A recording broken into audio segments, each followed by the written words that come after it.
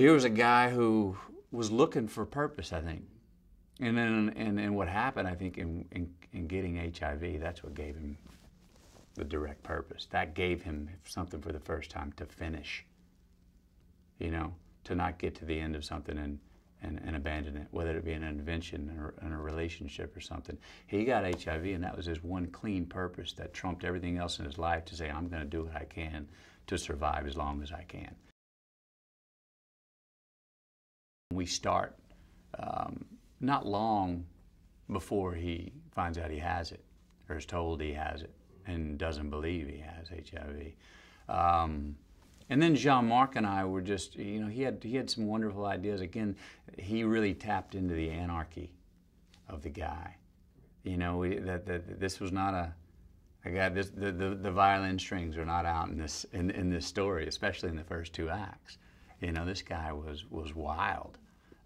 Like I said, he wanted the money. He was dealing drugs, man. That's what he was doing.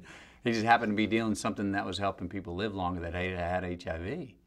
And he was making money off of it. Like he says, he wasn't running a charity. So there was an anarchy to the guy. There was this really intriguing relationship between he and this transsexual Rayon. You know, and they're not roommates, but they collude, they come together.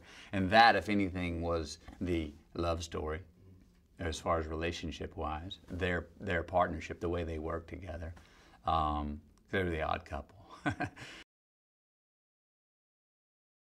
I didn't really get to know Jared. I met who was playing Rayon, and I really appreciated how grounded he made the work, because this role is something that anyone could have caricaturized or overdone or tried to do too much with. And he kept it very human and grounded, and it was very easy to listen to, and he listened well. And so we were meeting each other. I met him as Rayon, so every day when I go to work and work with him, I was working with Rayon.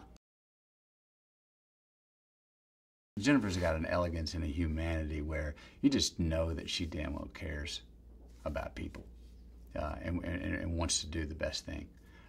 She's had a very difficult role. She had to be the character that walks the tightrope and can't really commit one way or the other. That's hard to do.